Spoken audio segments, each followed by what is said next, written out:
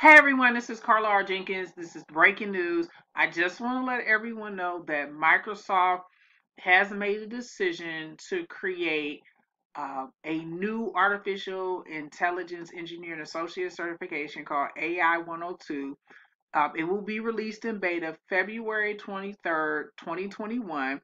It replaces the AI 100s that are currently in existence.